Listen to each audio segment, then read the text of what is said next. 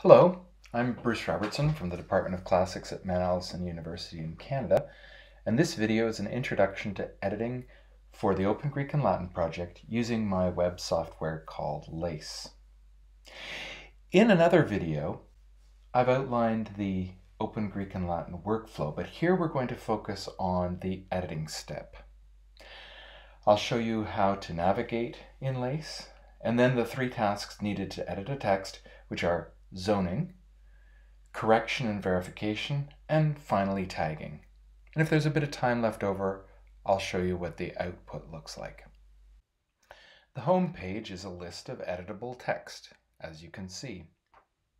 Now, if we're working on the Problemata of Aristotle, we'd look for it here under author and title.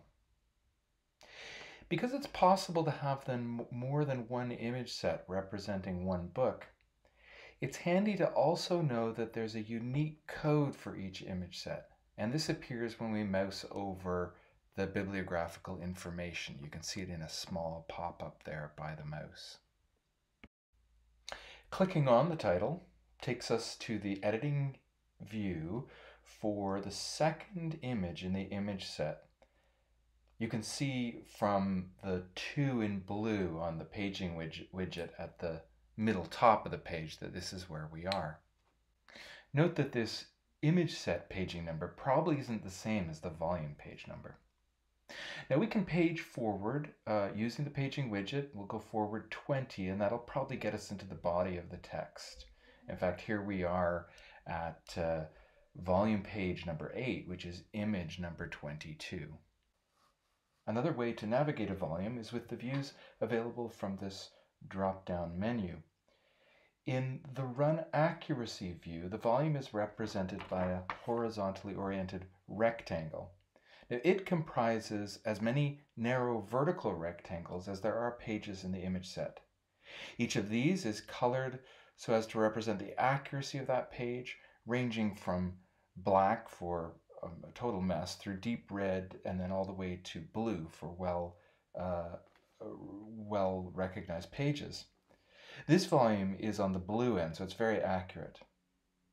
The pop-up beside the mouse as you're mousing over this strip gives the number of the corresponding image, and so you can navigate it to it by just clicking there.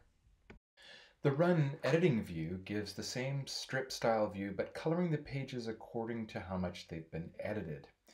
Here we see that almost no editing activity has taken place, except that there's a page that's in white, which shows that it's missing output, and another that has only a bit of editing done to it, and that's the 20th image, the one that we looked at the very beginning. Finally, the Run Info menu item gives more details about this particular OCR output run. So now that we know how to get to a page on LACE, the next step is to start editing it by selecting page zones. We'll use the first page of Ruel's edition of Aristotle's Problemata as an example. On the left of this page edit view is the picture of the page that was processed with optical character recognition, and on the right is the output of the OCR.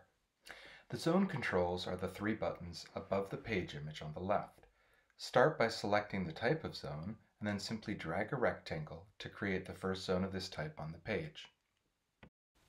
Clicking in a zone highlights the words in the OCR output that this zone comprises. Any number of zones can be made, either of the same type, to show reading order of columns for instance, or to separate various types of text from each other. I've just zoned the apparatus criticus of this page. Even if we aren't going to correct this, it might be handy to have this zone available, so check with your instructions carefully to find out what areas you should zone. To clear a zone, select it by clicking in it, then press the delete key, keeping in mind that this might change the reading order. Note that the zone you select tends to snap outward to the furthest dimensions of the words it intersects with. Put another way, you can't make a zone that cuts a word's bounding box in half. So if the OCR engine has misidentified a bounding box, this can make strange effects. Okay, now that we've defined the zones of the page, the next step is to correct the errors in the OCR output, correct and verify the text.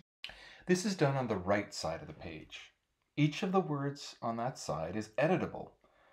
When you click on a word, the image of that area pops up below for easier verification, and the corresponding area on the left side is highlighted in blue. You correct a word by changing its text, and you verify words by pressing return on your keyboard. When you verify a word, it turns blue on the right-hand side. The editor will then select the next unverified word on the page, and the process continues. The color coding of the word indicates words that are likely to be a problem. They're colored towards the red end of the spectrum. But even green words, which are ones found in a dictionary, can be wrongly recognized, and it's your job to verify everything, especially checking for errors in accents. For instance, if this word were recognized as T with a grave accent and not acute, it would still be highlighted green. As I hit return to verify these words, the web page goes gray for a second as the server confirms my verification. Your goal should be to verify every word in the zones for which you want an accurate transcription. Here, the primary text zone. Another verification method is to read the whole line carefully and use the Verify Whole Line item in the context menu that pops up when we right-click or on a Mac control-click in a word. This is useful when you have highly accurate OCR like this.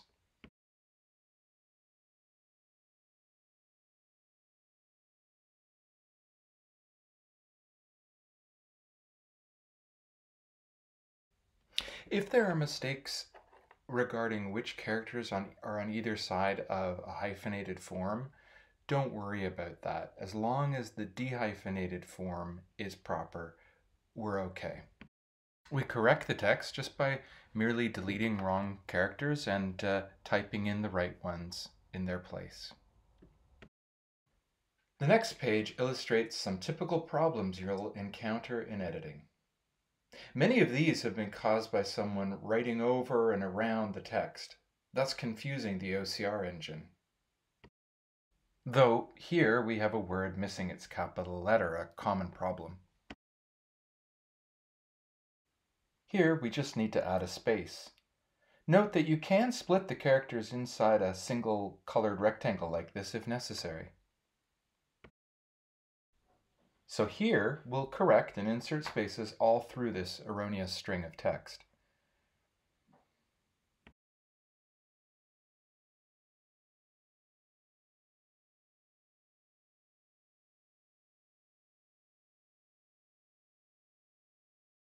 When an entire line is missing, we can add it with the context menu. Then we'll type in the correct form and hit return as always to verify. And we'll clean up the dirty line above, removing all of its characters.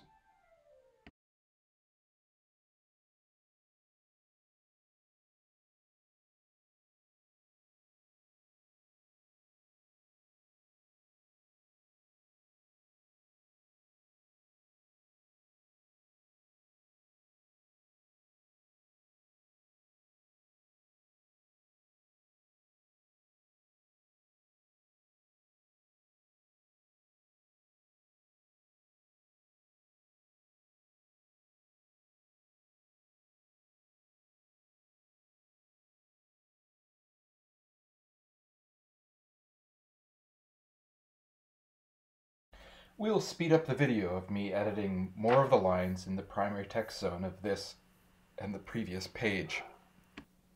Notice that the blue progress bar advances as we do our work, showing how much of the page has been verified or edited.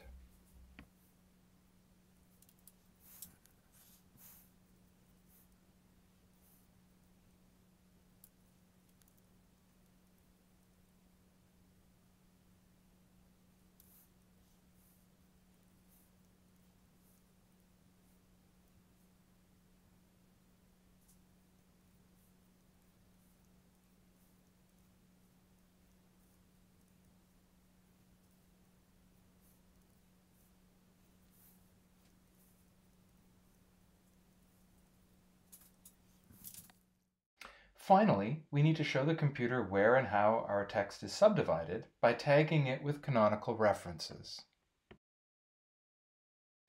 We do this also with the context menu that appears when we right-click on a word. From it, we select Insert Ref Before. Two text fields will appear, one to identify the work and another to label the section. Unless the name of your work is already in the first field, type it there to select it from the drop-down list that will appear. Now type the section identifier in the second field. To confirm our work, we'll hit Return, and the entry will collapse into this little bookmark symbol. We can always mouse over it to see in the pop-up what section it represents. After this first one, when we make other references, the work text field will be entered for us, and we only need to change it if we change works.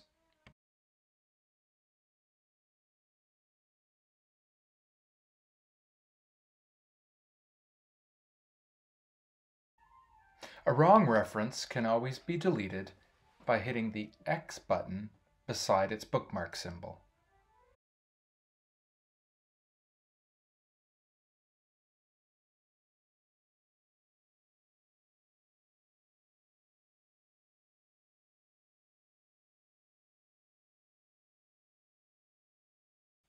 Finally, even though LACE will save all of your work on its server, you can save a local copy of your work by selecting Download ZAR Backup of Editing from the context menu. This will save a file on your own computer. So you've learned now how to navigate LACE, how to select page zones, correct errors, and tag the text with canonical references. If you want to stick around for a bit, I'll show you what the data looks like when it's outputted from LACE. To do this, we select Pre-check and download TEI file from the context menu beside the title of the work. The pre-check performs certain sanity checks, like ensuring that there aren't duplicate references. We select Generate TEI file, and within a certain period of time, a zip file is downloaded for us. Inside this are TEI XML files for each of the works that we've tagged. Let's look at this on the command line. You can see that the header is filled in with all the bibliographical information. This will need to be edited a bit, but there's a good start here. And then further down, you'll find the structured TEI of what you have corrected, tagged, and zoned. You might notice that at the bottom of this last section, there's some bad output. This is because we did not verify and correct everything in this section. Remember, whatever is zoned and tagged will be in the output, even if you don't correct it. Thank you for watching this video today, and I hope you enjoy your work adding to the world's library of free and open ancient texts.